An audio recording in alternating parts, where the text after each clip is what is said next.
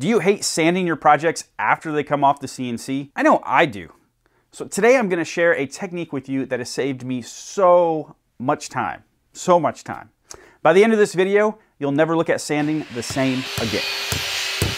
All right, for this demonstration of this technique, I'm going to be using this heart in honor of Valentine's Day coming up. Not a difficult project, but it will demonstrate this technique well. I'm using Carbide Create for this. You can use any CAD software. We're going to go over to Toolpaths and we're going to select Pocket. We're going to select this inner area right here because this is the area we want to pocket. So again, the goal is to virtually eliminate any need for sanding in this area and do this toolpath as quickly as possible. So we're going to go up and we're going to select our bowl and tray bit. But the important part for the toolpaths is our tool diameter is 3/4 of an inch. So that is important because our roughing step over needs to be 50% of this number. So, all right, so our step over is in here, 0.375. Now this is going to hog out a lot of material. This is really aggressive. So it's to remove as much material as quickly as possible. Our depth per pass, I'm actually going to increase this. I go to 0.1. These are the setups for my Shapeoko Go Pro. This is fairly aggressive. Not every CNC machine will be able to do this. But the depth per pass does not really matter. I mean, I could put in anything in here. What really matters is the step over. So I'm going to do 0.1 depth per pass, and then we're going to increase these. Again, these are fairly aggressive, but it's my roughing toolpath, and it all makes sense here in a second.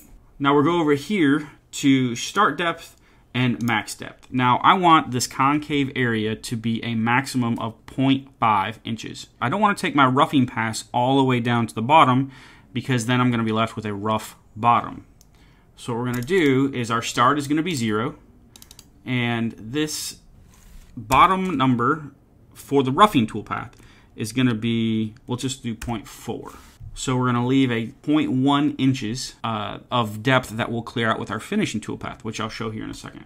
So as you can see, our bowl and tray bit, this is what it's going to do. So I'll show you what this is going to look like. We'll run a tool simulation. All right, so this is, again, just the roughing toolpath. So now let me show you what happens to this bottom. Keep in mind this bottom, you see these ridges right here. You can see those ridges.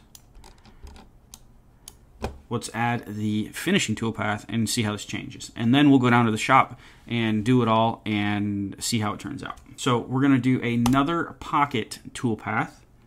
And we've already got our bowl and tray bit in here. Have the same exact tool, we're not changing tools. And we're going to change this step over from 0.37 to 0.07 because then we're going to keep it right just under 10% of our total bit diameter. The rule of thumb to get a good finish is a number less than 20% of your tool diameter. So again, the first time we did 50%. Now we're going under 20%. So we left 0.1 inches.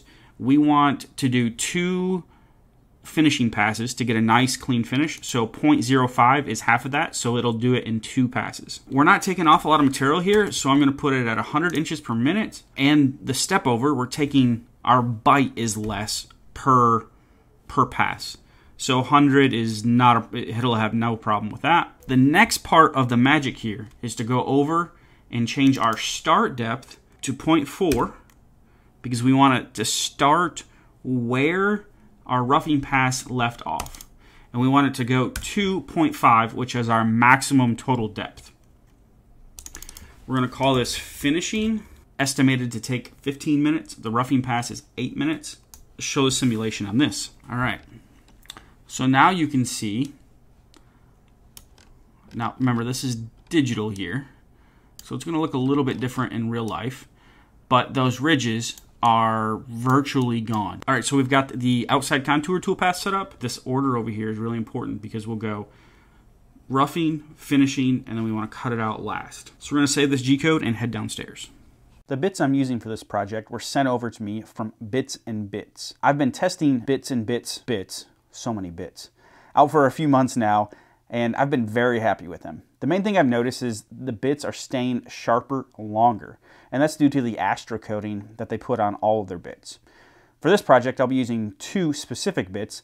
The first is the Astra-coated white-side bowl and tray bit, number 1372. This bit has a diameter of 3/4 of an inch and an edge radius of 1/4 inch. This radius is what will form the bottom edge of the tray. The second bit I'll be using is my favorite on the market, which is the Astra-coated 1/4 inch diameter short flute compression bit. That part number is 425-CM250-SF. So I'll be using this bit to cut the outer contour or shape of the tray. If you're interested in learning more about bits and bits, I'll leave a link down in the description below for you to check out. All right, so we've got everything set up. Now, again, this first toolpath is going to be the roughing toolpath. And then once it's all done, we will come back and I'll show you the results of that before we do the finishing toolpath. All right, so the roughing pass just got done. As you can see, we went down to that 0.4 inches. But as you can see, we have these ridges here from the roughing pass. But the advantage is that now we can come back and do our finishing pass with a lot cleaner look. You might say, well, Andy, why don't you just do your finishing pass all the way through the profile of your piece? And that would just take way too long, because we don't care what this 0.4 looks like, because we've got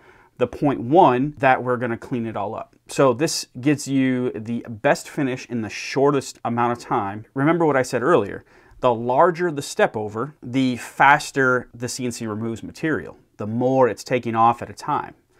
The tighter the step over, the less it's taking off each time, the less it's stepping over on each pass, thus giving it a better surface finish. So now that we've got down here, I'm gonna let it go and do its finishing passes. It's gonna make two passes, 0.05 inches each. Let's run this finishing pass and see what it looks like. The finishing toolpath is finished.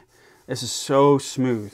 No sanding needed. You can see a little bit of tool marks, so maybe with a Scotch-Brite or something you could clean that up, but like it is smooth to the touch. I just wanted to show you this while I have it on here, because I've still got to do the outside contour toolpath. I'm gonna do that real quickly, and then we're gonna get it on the workbench in some good light, get this tool out of the way, and really look at how it looks. So what did we learn here?